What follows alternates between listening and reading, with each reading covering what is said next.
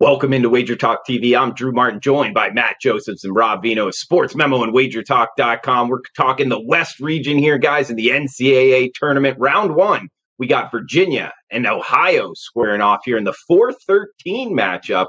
We're seeing Virginia now -7.5 point favorites here, Matt.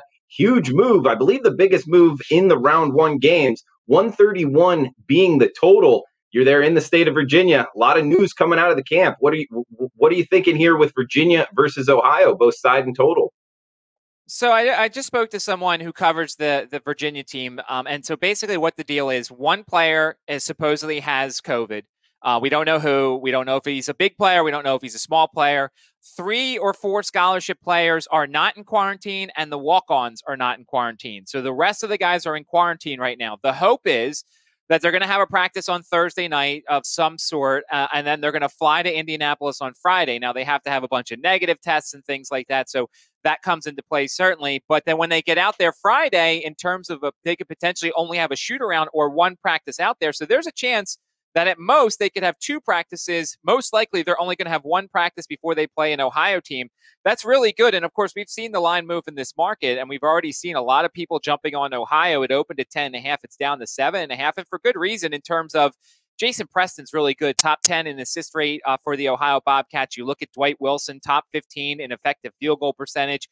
Ben Vanderplas is really good. Ben Roderick. There's a bunch of guys on this Ohio team, and they're really efficient on offense. The questions come up on defense, where the Bobcats have struggled at times in the interior and things like that. And then also, does this line continue to fall, and is there almost a buyback point? This is still Virginia. This is still technically the defending national champions. Now, we won't know until most likely closer to tip-off who that one player is, and even if he's going to be available here. But to me, Jay Huff, if he's not the guy, should be able to eat. He's 7'1". He's going to sky over all the Bobcats. So if you do any sort of DFS here, I would certainly include Jay Huff in there. I think he's going to be that guy for the Cavaliers that they're going to focus on. They're going to throw it to him inside. He's going to pass out. He's going to get some assists, some rebounds, some points here. So I think that I'm not going to buy into the Cavaliers until we get an idea here of how their travel and their practice is going to be. But if it gets to a certain point, I may look to them if we start getting more information as to who may or may not be available.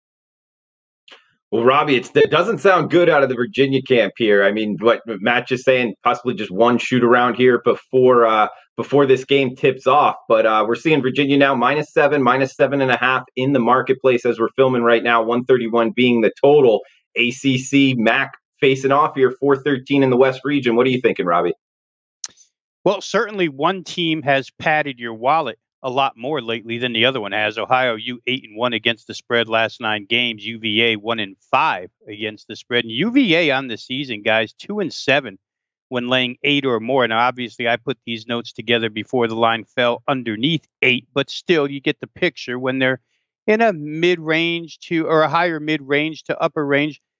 Not that good at covering the number. UVA, unlike past Virginia teams, 5-1 over the total in their last 6 games. Some shooters, a little bit worse 3-point defense.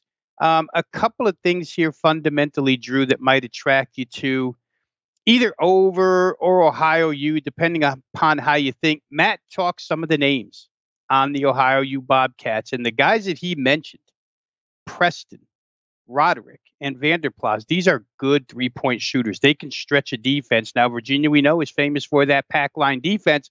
Does you no good to make a picket fence across the paint if guys are shooting bombs from beyond the 3-point arc. And as I mentioned, when you look at Virginia's defensive 3-point numbers this year, they're not up to speed with what we know Virginia to be on the defensive end of the floor. So maybe Ohio can stretch them out. Second thing we note here is the contrast in tempo. This is probably the most extreme contrast in tempo that we're going to see in the first round. Ohio U, 13 of their last 14 games have been played at 70 possessions or better. Virginia Cavaliers, they rank dead last in KenPom adjusted tempo in the country, number 357. So you got a really snail's pace against a team that wants to go. I would say this, the fact that Virginia is not even going to hit the floor till possibly Thursday, I would expect Ohio U to come out and pressure Virginia. There could be game fatigue here for the Virginia Cavaliers. They're going to want to slow it down, but Ohio U is going to want to raise tempo. see if Virginia can handle 40 minutes of basketball from a conditioning perspective.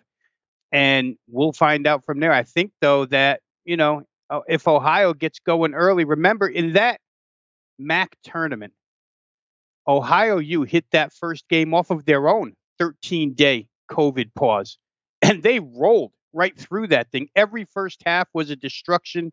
Every game turned out to be a pretty big win. I know one of the finals looked a little closer than it really was, but Ohio U played tremendous coming off COVID pause. So I understand the line move. As Matt says, there could be a breaking point, a tipping point where it gets so low. Remember, the public hasn't even gotten involved in these games yet, and they're known to be followers. So you may expect some more Ohio U money. If you like them, you probably want to get them now rather than later. We'll see how the line movement goes. But I do think that the fundamentals in this game are important to watch. I agree with you, Robbie. I mean, in terms of like picking a bottom of how low this number gets, unless we get differing information out there from Virginia's camp, I don't see like necessarily a buyback number where this is going to happen, just because the COVID pause fading the team that's off of COVID, it has been such a money bet this season that I just don't see this number going higher for Virginia unless there's news that players are going to come out. But great information from both Robbie Vino and Matt Josephs. Check Matt out at sportsmemo.com. Check Robbie out at wagertalk.com. And guys, you can use the coupon code MM50 at checkout. That's MM50, and it takes $50 off any March Madness package there. So check it out, WagerTalk and sportsmemo.com.